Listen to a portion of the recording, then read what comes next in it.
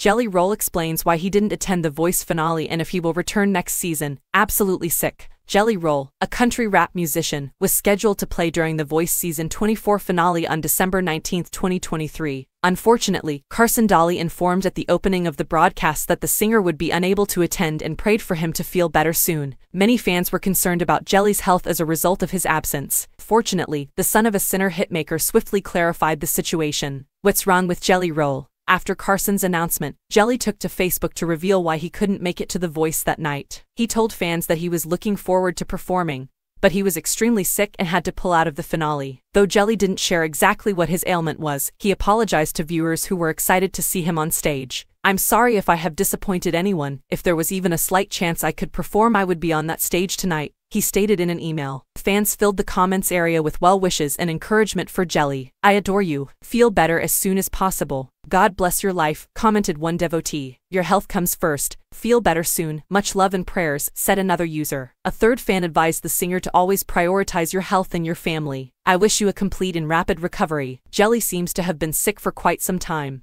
On X, the Save Me singer referred to feeling under the weather after his concert in Philadelphia on December 12. "Thank you, Philly. That might have been the sickest I've been on stage in my life, but y'all made me feel so good. Love y'all. Thank y'all," he tweeted. Jelly Roll will return to The Voice in May 2024. Those who were looking forward to seeing Jelly on The Voice stage will be happy to know that he's already set to return in May 2024 for season 25. "The Voice has been kind enough to have me back in May next year, and I look forward to giving y'all the best performance of my life. Thank y'all for all of your love and support," he wrote on Facebook.